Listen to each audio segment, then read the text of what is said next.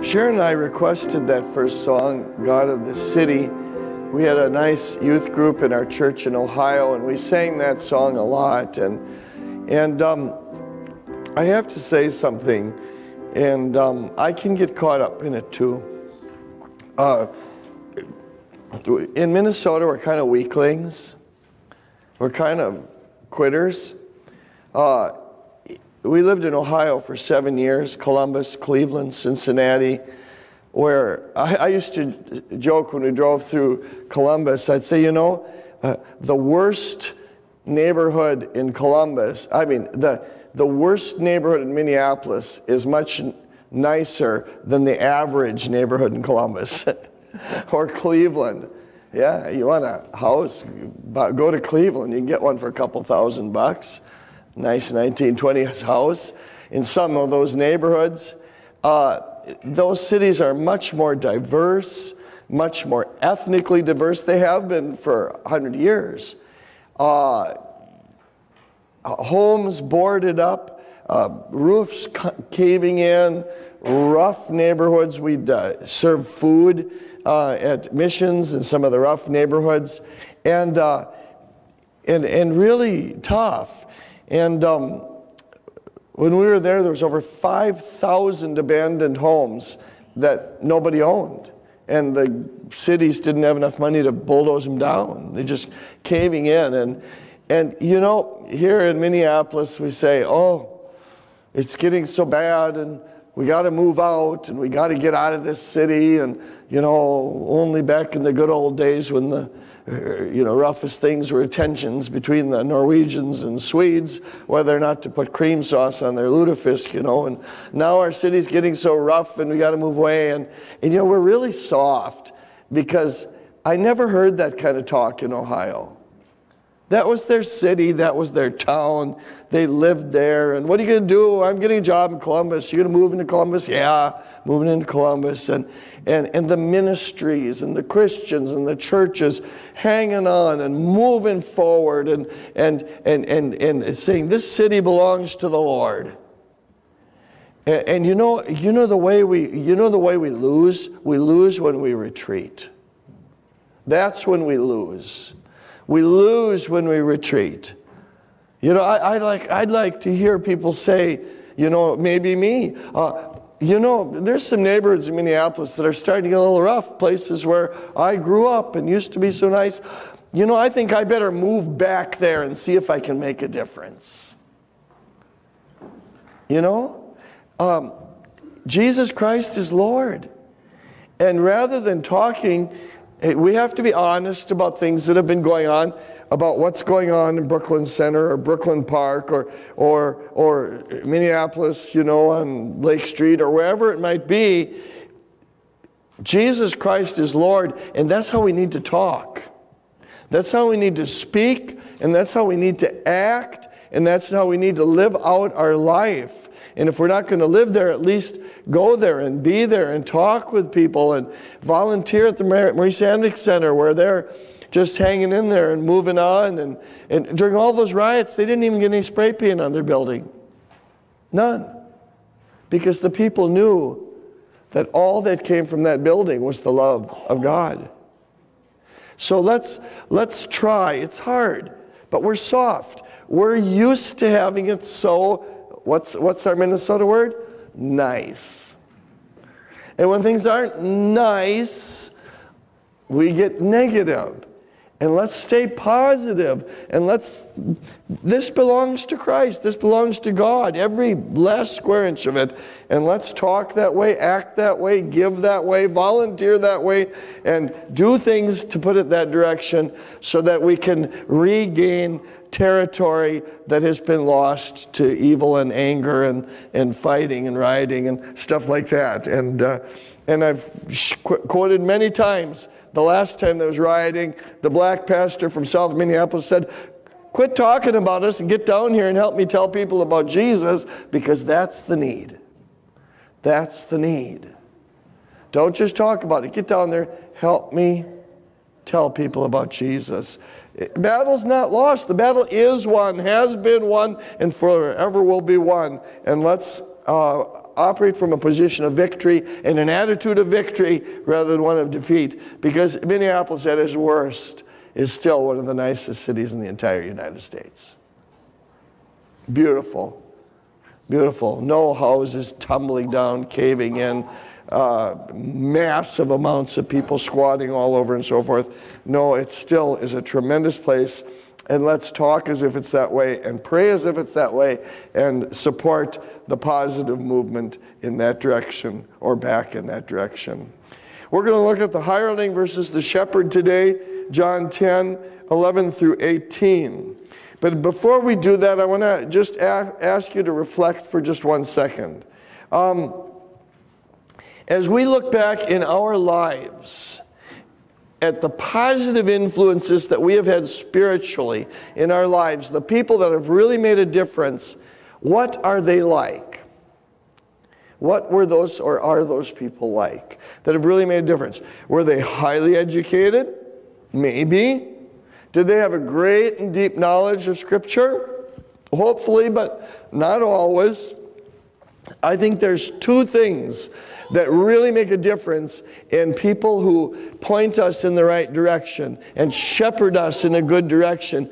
And number one is you see in them a real and living relationship with God. A real, deep, and living relationship with the Lord.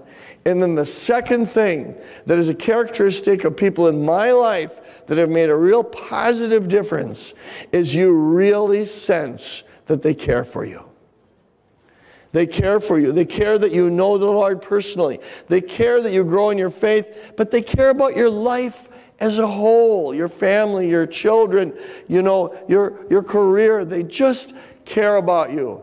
They walk with God and they care about you. And those two are really the aspects of a good shepherd, of a good shepherd of sheep. And we see them so beautifully in Christ. But we have the contrast here in John 10, 11 through 18 of the hireling versus the good shepherd. And let's just dig into that for a moment and see what we can learn to that. You know, we know that Jesus is the good shepherd. We aren't the good shepherd. But what I like to say is this: we can be better shepherds.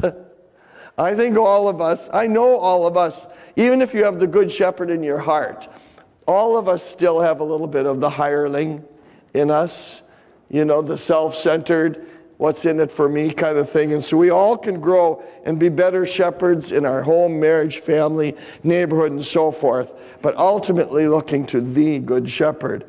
But let's look at the hireling first. And in John 10, 11 through 13, I see contempt, and I see the hireling fleecing the sheep. I am the good shepherd. The good shepherd lays down his life for the sheep. The hired hand is not the shepherd who owns the sheep. So when he sees the wolf coming, he abandons the sheep and runs away. Then the wolf attacks the flock and scatters it. The man runs away because he's a hired hand and cares nothing about the sheep. Contempt. Contempt. Oh, I got to care for these stupid sheep. Fleecing the sheep. I just want to get paid. That's the main thing that I'm concerned about. You see, this is from chapters 9, 10, and 11, where the hirelings, the Pharisees and Sadducees, and all the religious professionals are just now jealous. The people feel the love of God through Christ. They're attracted to his warm teaching that comes out of his personal relationship with the Father, and they're jealous of him, they're angry at him, and they're picking at him all the time, trying to find fault in him, trying to make him look bad.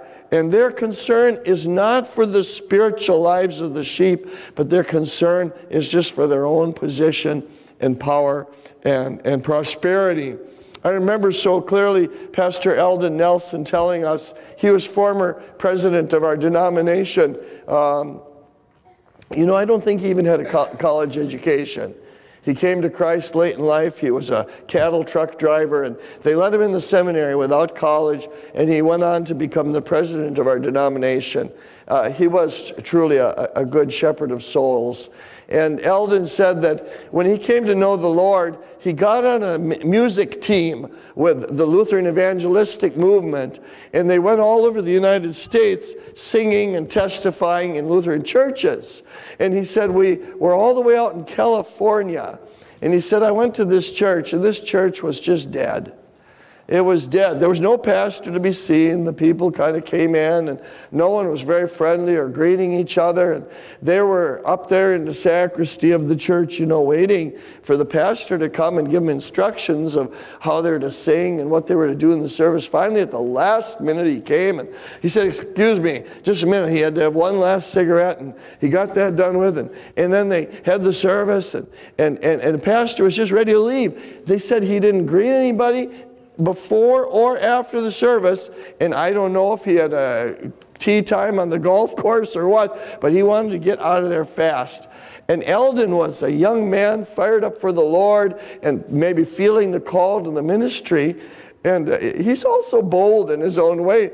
And he stopped the pastor before he left. He says, could you tell me why you went into the ministry? And the pastor goes, oh, that's easy. He said, when I was looking for a job to do, I thought, what is the easiest job I could do and still get paid? And he thought, I'll become a pastor. Just get the service done on Sunday and, do what I want. And Eldon never forgot. That guy, one thing you can't say about him, he wasn't dishonest. He was honest. And that is not a shepherd. That's someone who's fleecing the sheep. And I remember in my very first parish, this one woman coming to me and, so apologetically asking if I could go visit a neighbor or so forth. And they're not a member of the church. Well, I said, that doesn't matter. They need the Lord. Well, great. Oh. They said, we had a pastor in our church once. My dad wasn't a member of the church because his little country church folded. It closed down, merged one in town, and here he was dying. He had no church or pastor, and I went to the pastor and said, would you go visit my dad? Well, he says, that's not my business. He's not a member of our church. He wasn't a member of any church. That's a hireling. That's a hireling. We don't want to be hirelings like them. We want to be people who truly love the sheep. A hireling's a hireling. Verse 12a. Hireling is not a shepherd. A hireling is a hired hand. They want a job, and they're in it just to get the money from that job. Some of you have worked with people like that. Wherever your career is, teaching, engineer, grocery store, whatever it is. You've worked with people who have been dedicated, but you've worked with people who are hirelings, who get by with the least amount they can get by with. And you've worked with that before. And that's this kind of hireling, what they are. They don't do their best. They just get by with the minimum. And secondly, a hireling has no personal relationship with the shepherd. Verse 12b, the next words in 12. Not the shepherd who owns the sheep. They don't feel any sense of ownership. Just what's in it for me. No sense of ownership. They're not the shepherd. They're there to be fed, but not to help anybody else. And you really miss out on something then. It's like the ancient prayer says, it's in giving that we receive. We had a man who was a member of our church in Mineral Point, Wisconsin, a big, giant, 6'4" man, black man, and he was always claiming we were so prejudiced and racist and that we weren't fair to him, and on he went. And I heard about after he moved to Texas, and I guess it wasn't any better in Texas, and then he moved back, and someone was telling me, the head usher was telling me, yeah, Greg's back. And he said, you know what happened the other day? He says, Greg was standing in the vestibule of the church with a sour look on his face, staring at people. He was so big, he was scary, just his size alone. He wasn't such a bad guy. We did a lot of things with him and tried to help him. He had a rough life. And he looked over at the head usher and he says, You people are racist. You people are prejudiced. No one here likes me. No one here greets me. And of course, the head usher, Sharon, was Gene Schriefer. You remember him? Straight from New Jersey, and he was blunt. And he says, Greg, nobody's going to greet you. It has nothing to do with your skin color. You look terrible. You're crabby. He said, put a smile on your face, reach out your hand and say good morning, greet the next person who comes in by their first name, see what happens. All right. And he smiled, and he did have a nice smile. And he greeted that person, shook their hand. Oh, good morning, Greg. Nice to see you. Gene, see? He wasn't there for himself anymore. He was there to greet the other people. And what happened is it poured back the affection that he so desperately was desiring to have. Hireling has no personal relationship with the sheep. The hireling abandons the sheep when trouble comes. So when we see the wolf coming, he abandons the sheep and runs away. When trouble comes, there's no commitment, abandons the sheep, doesn't have personal ownership, doesn't feel bad, just wants to protect themselves. You know, remember Martin Rinkert, who wrote Now Thank We All Our God? He was pastor in Eisenach, Eisleben, Germany during the 30 Years' War. The Black Plague came through, and he had an opportunity to take his family to a country estate and quarantine there until the plague passed. And he said, how can I leave my congregation? I can't do it. He stayed, oftentimes having 45 burials a day. His wife died of the plague. His daughters died of the plague. But he stuck there because his heart was for the sheep. You know, and when all the arguments and issues about COVID first came up, I think I said to Sharon once, should we just quit and move out to our little hobby farm and just stay there until it passes? And we couldn't. We couldn't leave. Couldn't do it. But when trouble comes, the hireling runs. The hireling doesn't care. They don't care. Verse 13, the man runs away because he's a hired hand and cares nothing for the sheep. Cares nothing for the sheep. When I got out of college, I got a chance to get hired in the 7th highest paying school district in the United States. How do you like that? There was a chart one day, and I counted down. Our school district was the 7th highest paying school district around here. Starting salary for a teacher at that time, 1982, was about $15,000 a year. And up there was $27,000. And I took this job on, found out why they paid so much, oil money, because it got to be 50 below zero in the winter. The school was part Native Alaskan and part white, and there's terrible tension between the whites and natives.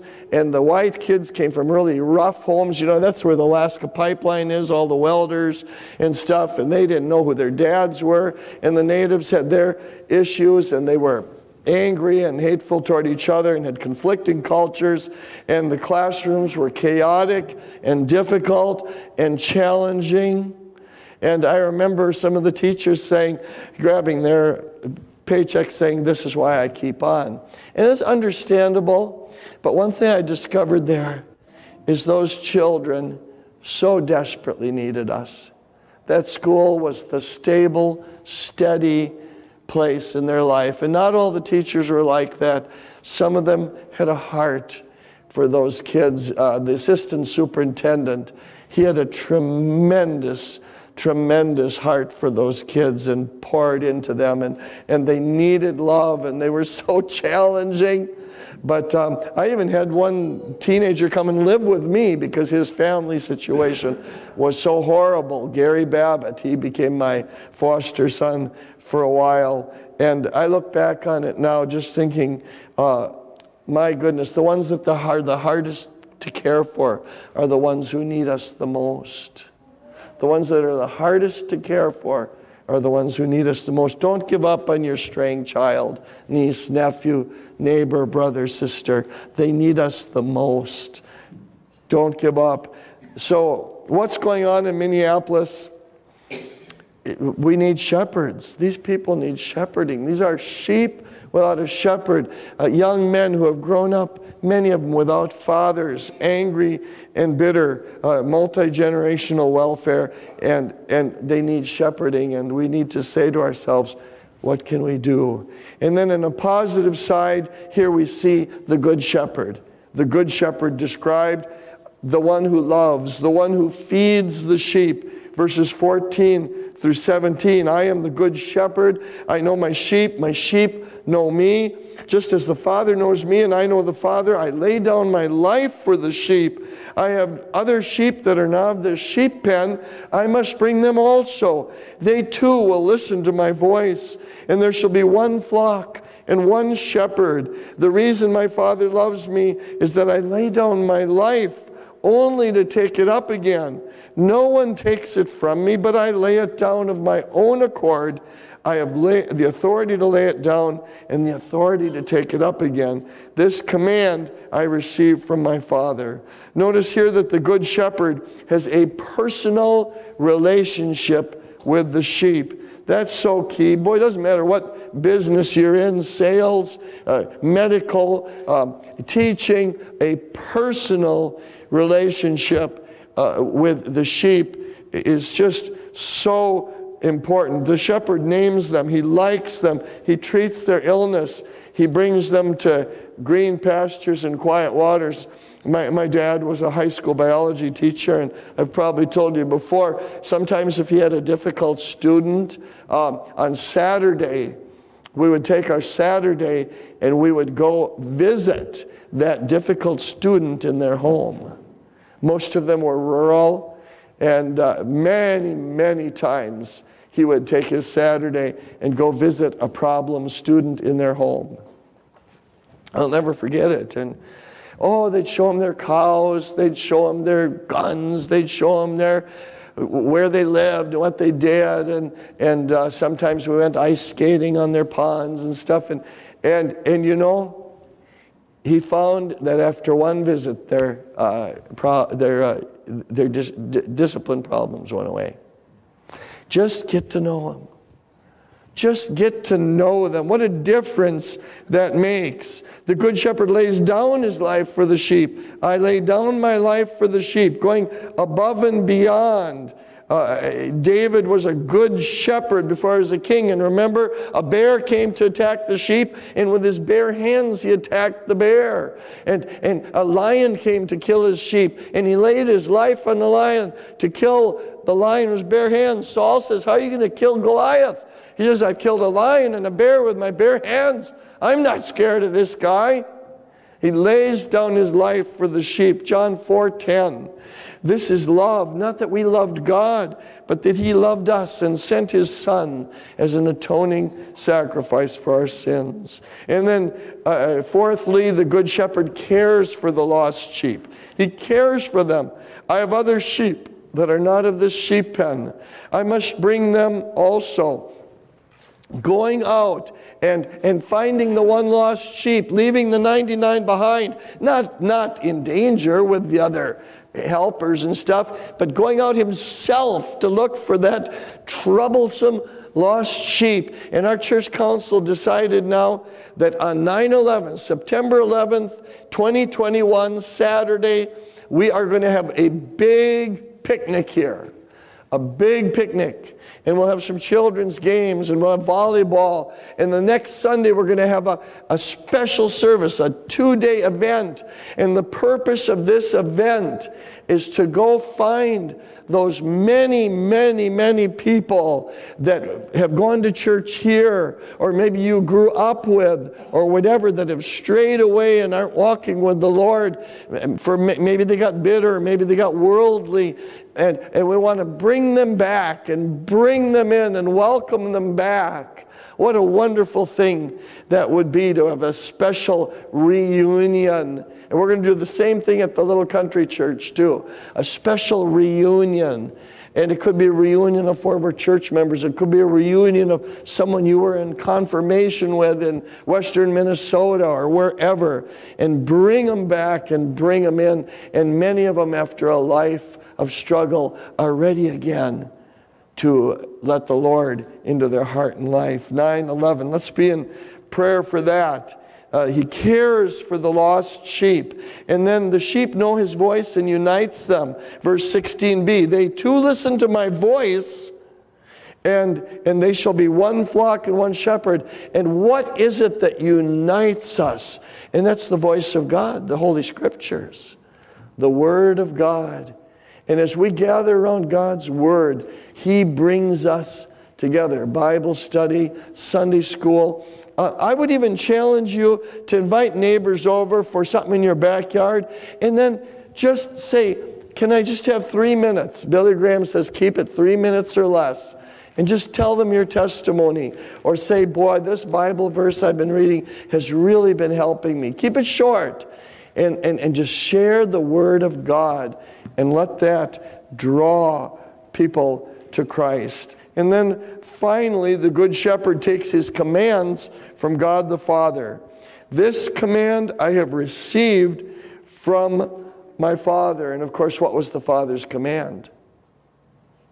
To lay down his life on the cross for the sins of the world. He left the splendor of heaven, knowing his destiny, towards the lonely hill of Golgotha, where he laid down his life for you and me. If that isn't love, if that isn't love. And in closing, I have 7 goals for my life that I got out of this passage. Number 1, draw nearer to God through his word and prayer. Draw nearer to God. And secondly, take time to get to know each of you more personally. Take time to get to know you each more personally. I'm stealing Dave Ostis this afternoon from his family, and he's an engineer with steam power boilers, and I'm going to have my steam boiler inspected tomorrow. I thought it'd be fun to have him along on that, but as we drive 125 miles together, what an opportunity we'll have to get to know each other more personally, and I hope we can do that many times. You know, invite me fishing so I can get to know you more personally. I'd love that. I'm going to do that with Gary and Nate next Wednesday as well. And, it kind of sounds like foolishness and fooling around, but, as we get to know each other more personally, it pulls the whole church together. As we do that in simple ways with one another. And then get people around the Word of God. That's where our unity comes as we gather around the Word, namely, especially our worship service.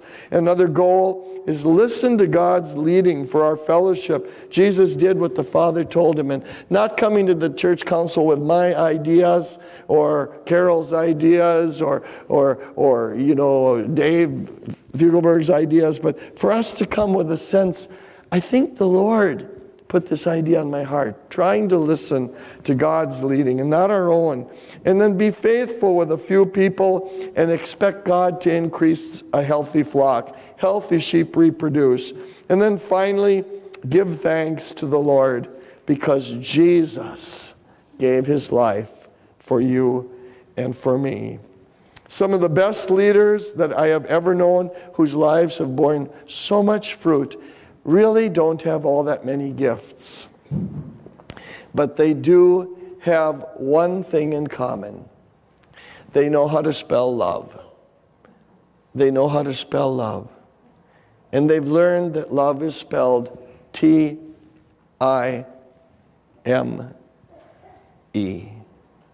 It's all about relationships. That's what makes for being a good shepherd. Oh, may we be a good and shepherding congregation in this needy, needy world. Amen. Shall we sing together hymn number 5? Thank you for worshiping with us today. For more information or to contact us, please visit us on the web at mnvalleychurch.org or find us on Facebook at Minnesota Valley Church.